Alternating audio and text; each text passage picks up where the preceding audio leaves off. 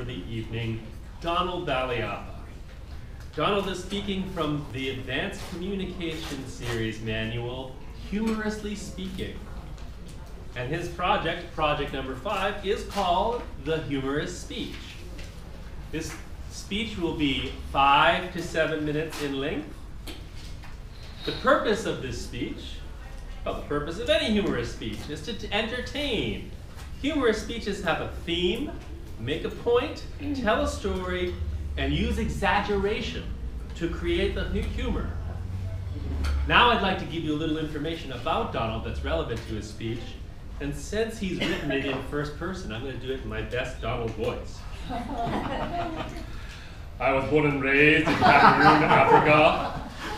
After living in France for 8 years, I moved to the US, where I have been living for 10 years. I went to school at the California Baptist University in Riverside, and I joined Toastmasters 2.5 years ago and have been enjoying the ride. I love meeting new people and learning about different cultures. I have been really very fortunate over the past years to meet wonderful people from all over the world. I love traveling, which has always been my dream. Thank you, Don.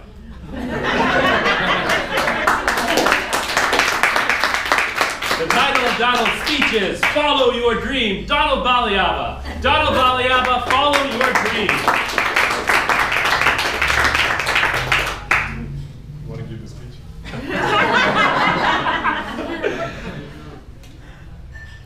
My dad was a nurse, and he always, that was the best he could do, based on his circumstances, and he always dreamed about me, his first son, to become a doctor. Well, might not be happy today because I became an accountant, but I remember I always had a dream. I'm here today for the Toastmasters and welcome guests to tell you to follow your dreams. What dreams do you have when you were a kid? I loved to play. I wanted to play all the time, and I wanted to travel the world. But my dad wanted me to study. I still remember, like, if you see, I don't know, I'm sure one of these ears is probably longer than the other one. Because I remember I was playing with my friends. My dad comes back from work and you see me playing there. That's always what we do. We come there in the middle of the car, like this, take me home. So it was painful, but today is pretty strong. He wanted me to study all the time, but I wanted to play.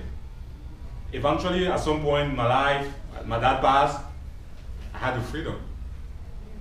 It's his dream or my dream. When you have a dream, no matter what, there will be no sayers.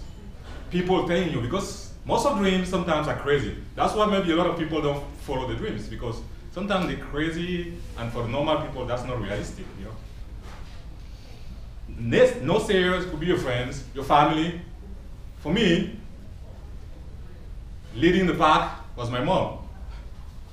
My mom was a hardcore Christian, and a deacon at church. She had a crew. I remember when I decided to take a break from education and focus on sport, because I became a volleyball player. I wanted to become a professional volleyball player and travel the world. I was living in Cameroon. One day, coming back from practice, I see a group of people praying in the room. I'm hungry.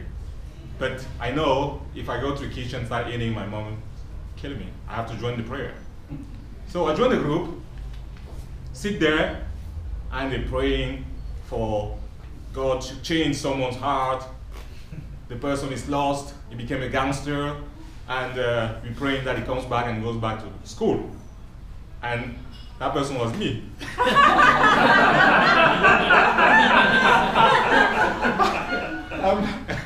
Are you serious? I'm not a gangster, Mom. Yes, you are. So that was my no-sayer that I had to do with. You have people telling you those things. Don't do it, you can't do it, it's not gonna happen. I knew I had to focus more and train harder, and it happened. Eventually, God answered my prayer, not their prayer. And I moved to France, where I played for many years and traveled. Today, I'm here, and living in beautiful California, keep pursuing the dream, and living the dream every day. Also, there's something. When you choose to live your dream, there are trade-offs. You have to give up on something. Mine, according to my mom, I'm the firstborn, and I have three younger brothers and 3 sisters, and I am not married, no kids yet. For my mom, that's a curse. Last year, I went to a wedding, my cousin's wedding, and I was sitting next to my mom, and the pastor was saying his words and making his points about how a man should meet a wife, and they get married, and they have a family, and it's important, and if you don't do that, you're not responsible. And sitting next to me, I could see that coming, big time. Next to me, she says, amen, amen.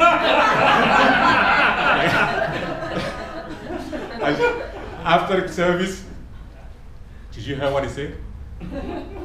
You're not responsible. I'm like, what is this? It's not about my cousin. Yeah, I'm happy for her. He said, no, you shouldn't be happy for her. She will go to heaven, you go to hell. I'm like, okay. She's like, do you want me to help you? Because I know this girl. Oh, no. That's what always happening. But that's the trade-off for me. Okay, maybe I was stable somewhere, it would have happened. That's not something I'm concerned. I'm happy living my life, because I have a question for you. At the end of the day, and our Toastmasters say that here, do you want to say I live the life that I wanted, or I just cruise a beautiful life that I didn't like, but it was okay. I was able to pay my bills. What do you want? There is no age limit to follow your dreams. Last year, I went to New York to run the marathon. And New York, you get there, the marathon starts at 10, but you have to get there at 6 a.m. by the starting line. The security check, you have to pass at least 3 security gates. I got in there, it's about 7:30, it's freezing. Freezing, because you're outside. And I see a little tent. You have some people in the tent. It was very cold, so I managed to get into the tent, and I sat like this, and there was an older man next to me, and he was a man from China. And I was in there, it should be only athletes. I was kind of surprised, like, what is he doing here? And I asked him, and he told me, how old are you think I am?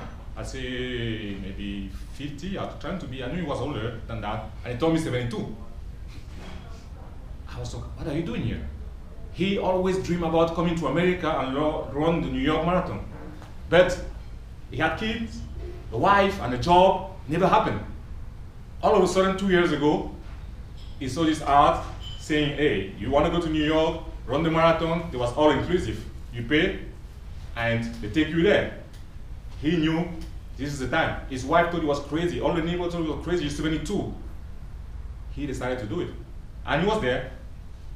I didn't see him at the end, but he made it happen.